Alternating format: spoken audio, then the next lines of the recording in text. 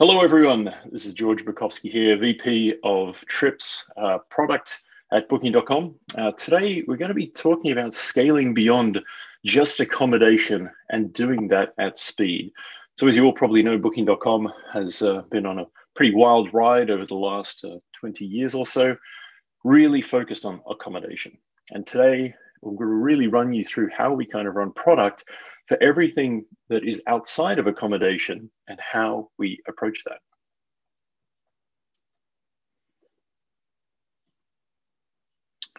But I want to start off with something a little bit different to set the scene. Does anyone recognize this little thing in orbit, the little Mir space station? This lovely piece of technology represents a previous life of mine when I was working in the realm of space tourism.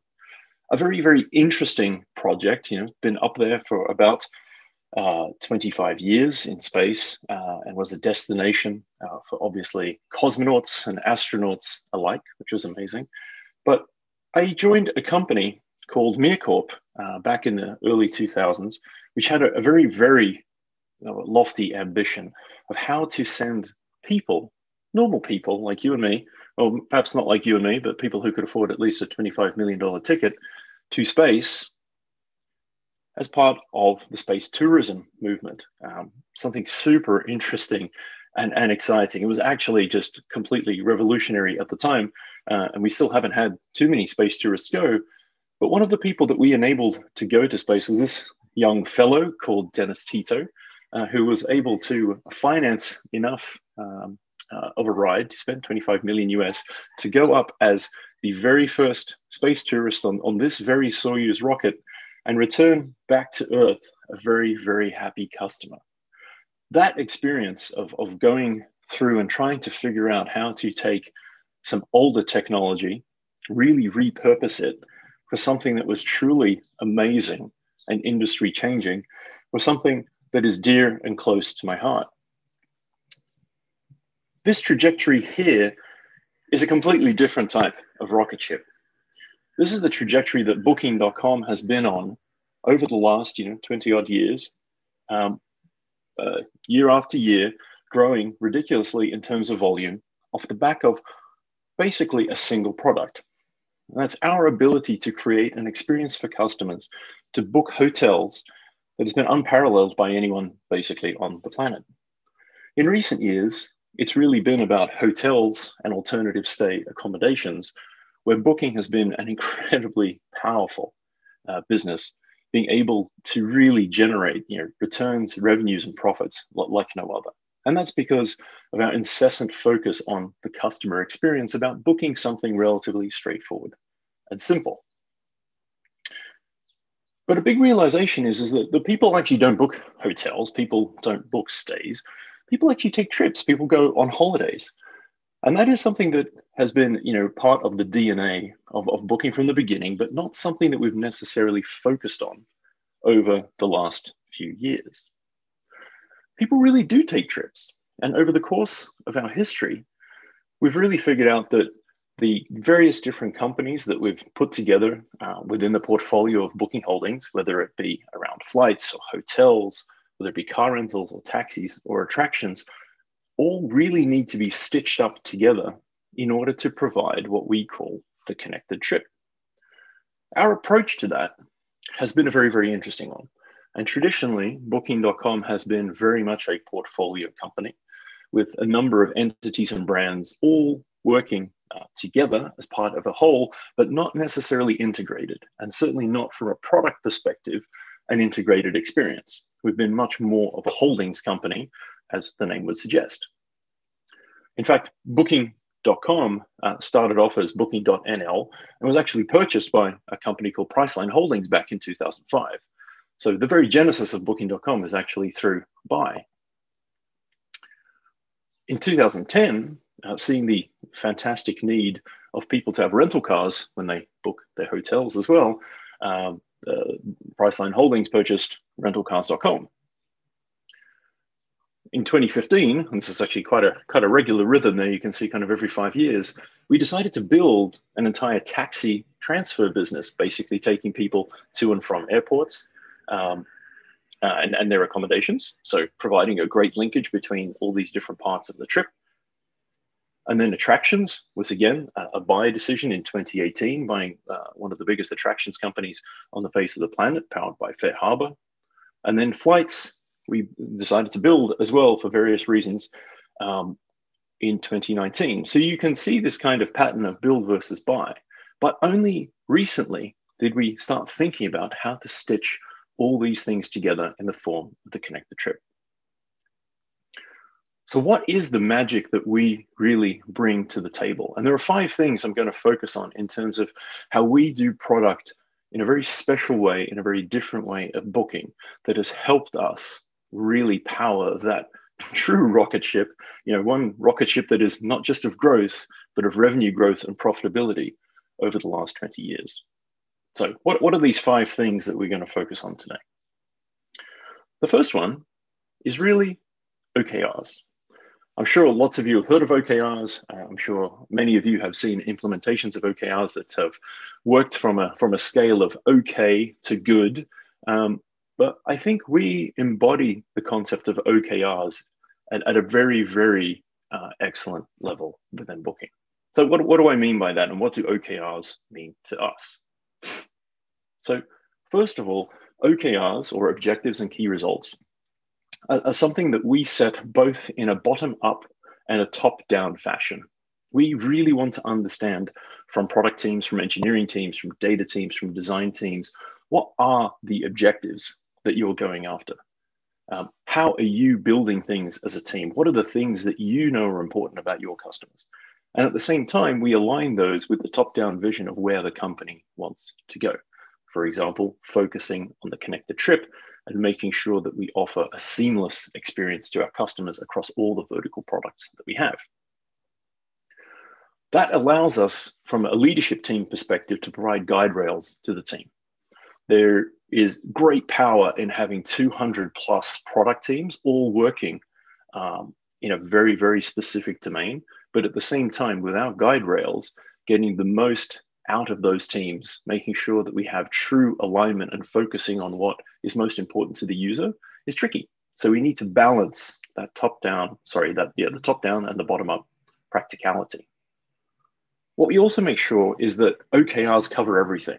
We really want OKRs to be a true objective setting mechanism that covers everything that we do. So it's not just for some of the things that we're working on, but it tries to cover the entirety without being too complicated. The thing that gets people traditionally is that OKRs seem to be in conflict with user centricity and user needs. I'm going to go through that a little bit more, but we have really made sure that product and engineering and design and data and analytics all work with the commercial parts of the business to ensure that OKRs are very reflective of the customer, whether that customer be the end customer booking a trip or booking a hotel with us, or whether it be our amazing marketplace of supply partners and individuals who provide properties and other services in our marketplace. We do that on a bi-weekly check-in basis to make sure that there is true alignment across the business and we can track what we're doing in a very non-heavy way. And the last bit is despite trying many, many magic tools, or tools that promised to deliver magic in terms of managing and driving and reporting on OKRs, we haven't actually found anything that really fits those needs. And so we do rely on Google Sheets in a pretty cool format that works quite well for us, that actually does serve the need that we have. So that's kind of the first point is OKRs, is how do we organize across a couple hundred product teams? So what's the second point? Second point is really user research. If you don't really truly understand the user in a highly quantified way, then what are you really doing? We have an amazing team of people who focus on user research, but not just in the traditional sense. We have a lot of people in data science insights. We have a lot of people in market research. We have a lot of people in strategy. All of those functions we try and combine and distill to give us a North Star. So the user research, we're very, very lucky in as much as we have hundreds of millions of active users in our company. We can reach out to those people. We can talk to them very regularly, whether it's via survey, whether it's over the phone, whether it's in person. We have a great team of people who really understand this at a scientific level that allow us to distill the insights and the user needs that drive our business forward. Secondly, we combine that really kind of qualitative data with quantitative data. And our data science insights team allows us to process huge amounts of data across our websites, across our apps, across our other properties, in order to bring the insights together. Thirdly, we manifest these as a set of user needs that we're able to quantify and prioritize and align with our OKRs. And I'll take you through that in a second and show you a template of how we actually take that research from a variety of different sources and translate it to a series of prioritized user needs that allow our teams to really prioritize, work together, across a couple hundred different teams to effectively build the right product for the right user at the right time. This process really facilitates the alignment with the OKRs. So we have that very, very, let's say, healthy tension of dealing with business priorities and commercial priorities, along with ensuring that our users are happy and delighted, right? We all know that that drives activation, that drives retention. And this is a template and a format that we use from research to product. As you can see on the left-hand side, we take a whole series of inputs around customer research, market research, UX, customer service, which is an incredibly powerful treasure trove of information and insights, product analytics, data analytics, commercial and marketing. We pull those into user needs that we work through our various different product families. We pull those needs together and we start mapping them against the customer journey, against device, brand. We map them to brand proof and core attributes of our brand that we stand for. Then we map them to different parts of the business and we align those with the OKRs and allow those to fundamentally shape the way that we want to help people with their outcomes, behaviors, and satisfaction.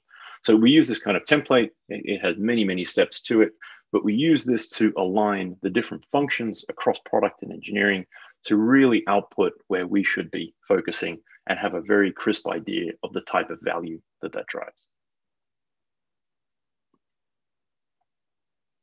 As you might expect at a company of our size, there are quite a few different levels of user needs.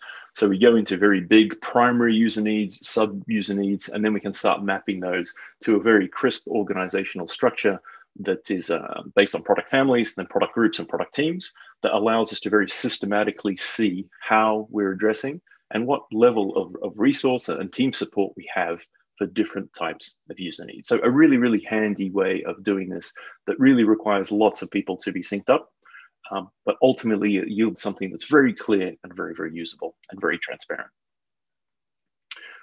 So what's the third area that kind of differentiates our ability to deliver amazing products? So I put in this amazing little fellow, as we all know, he's called ET, but ET is actually the name of something internally called our experimentation tool. We have a very substantial dedicated team to A/B experimentation and really understanding how everything that we roll out affects everything else. It's quite complicated, it's quite technical, it's super interesting, but it allows us, and we've built all of this internally over the years, to really have a highly quantified understanding of how what product features and elements we roll out affect different type of audiences, different type of metrics, everything from conversion rates to lifetime value of users, which is really, really powerful and is really part of our DNA at Booking about how we build product. We're able to really measure the impact of everything that we do, whether it's changes in marketing or visuals or features or even technology, which gives us, frankly, a very strong advantage over the competition. Also, this tool is something, because it is so well supported and invested in, it is something that we train up our teams on. It empowers our teams at scale. It allows huge amounts of parallel testing, which allows us to really understand the quantifiable effects of what we're doing on our users and helps them work very quickly and effectively. It allows us to not only track individual products, it allows us to track across portfolios of products. And ultimately, as we evolve this tool, it is helping us really understand the impact of how we develop products, but how that also affects the experience of our fantastic users on how they take trips. So it's super important in terms of understanding the quantifiable impact that your product has on your users. Unfortunately, though, I can't show you any screenshots of it. It's quite a proprietary tool. It's part of our kind of core DNA. So having talked to it a little bit, I'm going to kind of continue on to the next point. The other area that makes really our ability to experiment so strong is our ability to collect great quality customer data. One of the areas that we're really aspiring to, that we've done a great job really trying to get towards, is getting a single view of our customer, really understanding how our customers behave across our different verticals, our different brands, our different portfolio of products. This, for a company like ours that's come from a history of really portfolio development rather than building up of a single tech stack, has definitely been a challenge, but it's a vision that we're realizing that is having great value for our users, especially as we focus more on the trip. That customer data plus our unrelenting focus on experimentation is allowing us to really personalize the experience for our customers. As we know, and as any of you know, with large populations, with the hundreds of millions of users, what we really want to understand is our key audiences. Everything from our most valuable and frequent users who purchase with us all elements of their trip, to people who have just arrived and are starting their trip building experience with us and trying new vertical products with us as well. We want to make sure that via personalization and having that single customer view helps us really craft a differentiated experience, not only in our app and our website, but also in our direct marketing communications and other channels as well, to ensure that people are really onboarded and understand in the best possible way how to get value out of the product that we offer. Increasingly, we're able to understand the context of users, federating data from a variety of channels, whether it's marketing source or previous behavior, or how people have interacted with different parts of our brands across our company. Providing and understanding user context is super important to helping people navigate through the millions of properties that we have and the tens of thousands of permutations that people have available to them with rental cars or flights and other products. So customer data is key here to ultimately simplifying the experience and making it better for people when they book their trips. All of this is yielding our ability, and we have a very substantial ML and AI team as well, or number of teams across a variety of different geographies, to focus on recommendation. We know from your search results and your previous behavior and history what type of properties that you're really interested in. We can surface those more simply, more clearly to you, whether it's a preference of property type, if you like to stay in hotels versus apartments versus chateaus, or anything else that we offer on our platform. And we have the widest range of properties, frankly, in the world. Recommendation becomes super key to that. Also, recommendation of what you're likely to need for your trip based on your preferences, based on your geography. All of those things we combine together to make it much simpler and easier for you to book everything. That becomes increasingly important as well as we see, a huge and continual shift to the mobile app, which represents a massive portion of our bookings, that we need to be able to make a very concise, in your hand experience even more relevant to you in order to make it easier to conclude on the mobile app. Ultimately, though, all this customer data helps us really refine the concept of customer equity, which is what we have as our internal name for customer value. That incorporates not just how much you're spending with us, how valuable you are to us, but how much you value the brand, how you interact with our customer service agents, and how we can build a long-term relationship with you over time to really help power your holidays, your trips, and your enjoyable experiences traveling around the world. Here's just a couple of examples of where we've used our customer data, our recommendation technology. The moment that you come into the app, for example, we're able to tailor and understand not just your upcoming trip, but what verticals and services that you would actually like to do in that location. We're able to recommend the huge number of experiences that we offer via our attractions product in the app that are pertinent to your location. And again, this content changes depending on whether your booking is 3 months out, 2 months out, 1 week out, or you're actually on a trip.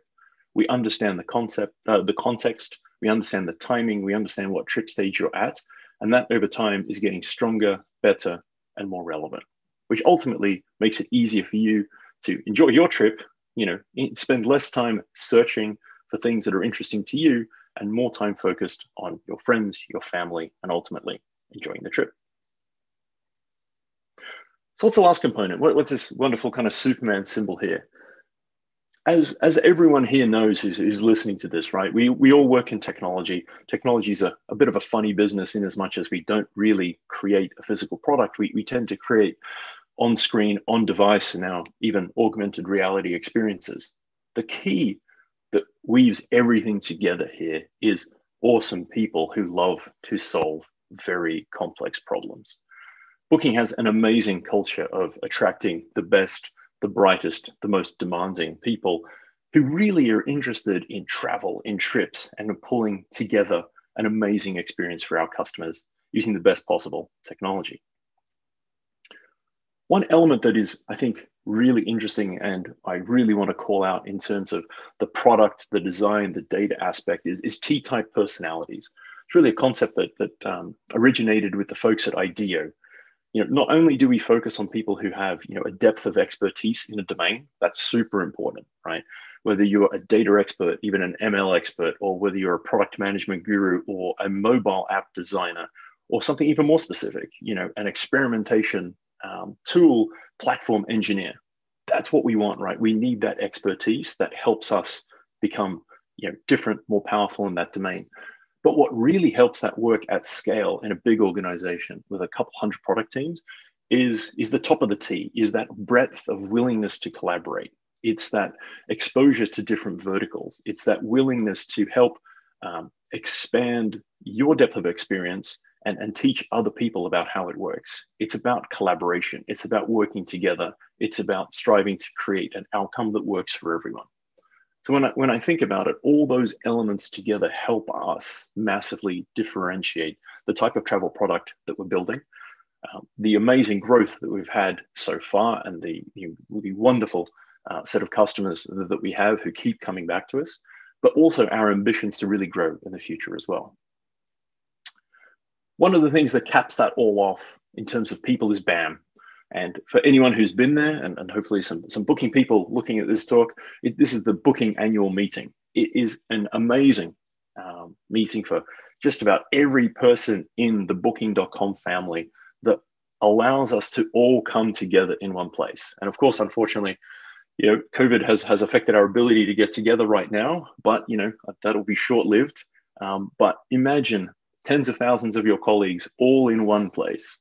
One of the most amazing experiences where you can meet face-to-face, where you can party, where you can network, where we share talks, where we share insights from speakers who are internal to domain experts all around the world. It's a few days long. It's usually in Amsterdam. It's an absolutely phenomenal experience. I've had the pleasure of enjoying it myself. And it's just something where people get together. And that's something that we just can't take away from the way that we build product that's so successful. It's not only understanding our customers, but it's working with one another to exploit all the depth of knowledge that we have, the expertise that we have in our different domains, to come together, to hang out, to eat lunch, to talk about projects, to talk about work. And it is just wonderful that we can, as a company, bring that type of environment and that kind of culture together. So again, hopefully that gave you a bit of a flavor of how we at Booking approach product management, how we've successfully leveraged data, customer focus, customer data, experimentation, and ultimately great people and great culture to create something that over the coming years is going to keep growing, keep expanding, and take us beyond our awesome classic focus on accommodation and really drive phenomenal growth across all of our different new verticals that together provide a connected trip. So bon voyage. I hope you get out there and travel. And thanks for taking the time to listen.